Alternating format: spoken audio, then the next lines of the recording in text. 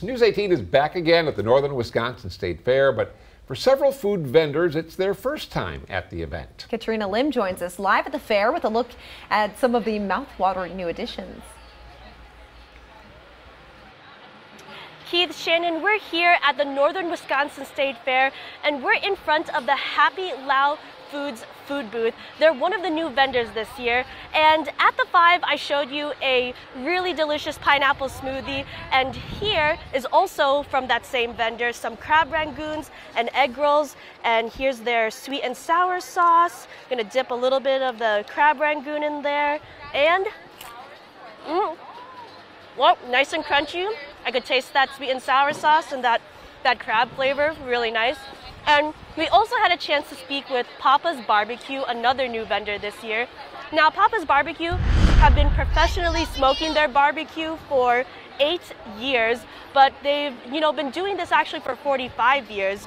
And all of their menu items contain homemade pulled pork, which comes from smoked Boston pork butts. Some items on the menu include loaded mac and cheese, burritos, nachos, and pulled pork sandwiches.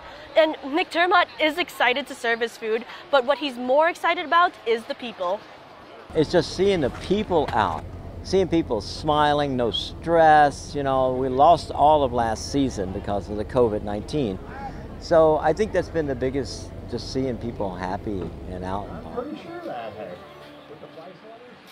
McDermott and his wife Kathy are originally from Tennessee, but they now live in Viroqua, Wisconsin. And in addition to Happy Lao and Papa's Barbecue, there's also other new vendors like, over here we have Off the Hook Seafood House, Seafood Shack, and across from them is the McDonald's Kettle Corn. And there's also Island Vibe, Something Sweet Lemonade, and TNT Concessions, who are known for their deep fried grilled cheese. And don't forget the classics. We still have funnel cake at the fair, French fries, cotton candy, corn dogs, really anything on a stick is fair food, am I right? Anyways, guys, I'm gonna keep enjoying my egg rolls and my crab rangoons here, and we'll send it back to you. Reporting live in Chippewa Falls, Katrina Lim.